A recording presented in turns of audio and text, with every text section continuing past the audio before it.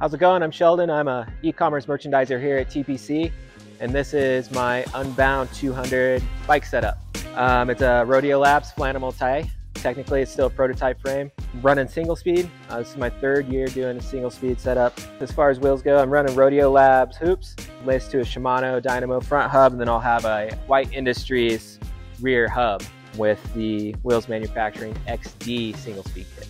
As far as my bag setup goes, these are custom made in Denver by Exile Designs. I'll be running a 2-liter bladder in this one, as well as my 2 bottles and an option for a third. And then all my snacks go in here. K-Lite Dynamo with USB charger, just in case, I need to charge my Garmin or whatever else out there.